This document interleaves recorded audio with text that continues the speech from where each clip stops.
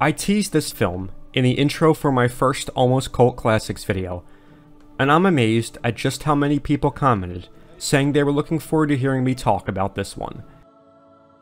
It's a film that perfectly defines the fish out of water premise. It's a ridiculous comedy, made memorable thanks to the cast, especially its lead. It's a movie called King Ralph, one of what I call almost cult classics.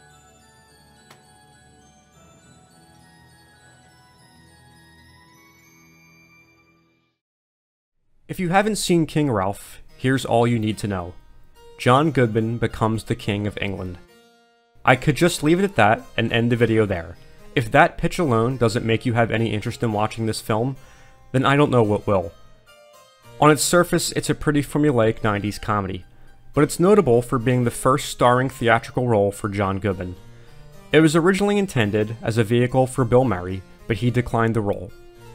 Some of the scenes are definitely Bill Murray-esque, but John Goodman makes them his own.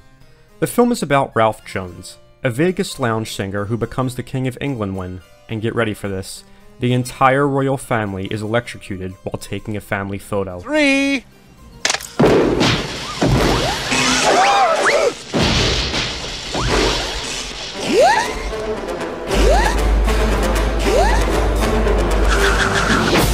Ralph is the product of an extramarital affair involving a member of the royal family, and therefore is the only descendant able to take the throne.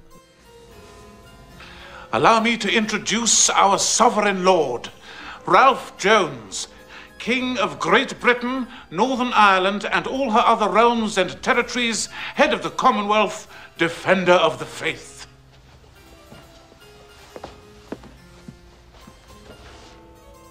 Ralph is coached in royalty lessons by his advisor Sir Cedric, played by Peter O'Toole. Cedric is aided by Duncan, played by Richard Griffiths. These two guys are so great in this film. They completely sell the ridiculous concept with their earnestness.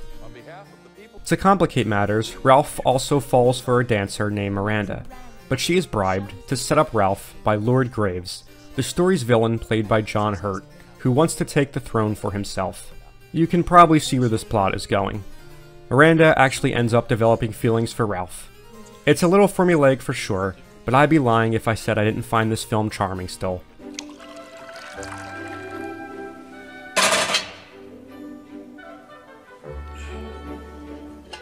Milk?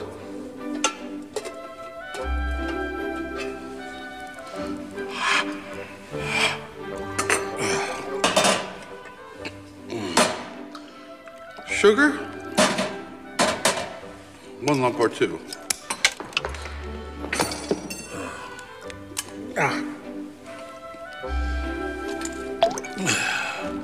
Two for me.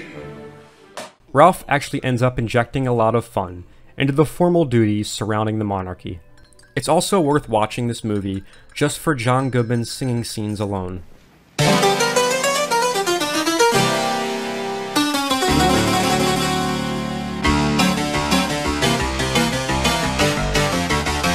Good golly, Miss Molly, you so like the ball. Yeah, good golly, Miss Molly, you so like the ball. When you're rocking and rolling, you can't hear mama call. Well, from the early morning to the early night, you can hear Miss Molly coming and she's running for a life. Good golly, Miss Molly, yeah, you so like the ball. You can tell from watching this movie that John Goodman is just having fun and was excited to be starring in his first lead role. I'm so glad he continued to find success in films. Although this film didn't fare too well critically, it was a modest box office hit, and would help establish John Goodman as a film star. While I'm happy he appeared in this film, I'm also thrilled that he wasn't relegated to being typecast in family comedies forever. He continues to be one of my favorite actors today for all of his varied performances that he always commits 100% to. Him and most of the cast here commit fully to this silly comedy and really make it worth rewatching all these years later. It's one of those films you can pretty much always find in the $5 DVD bin, and I recommend picking it up if you come across it. Tiny bubbles, thank you. In the wine.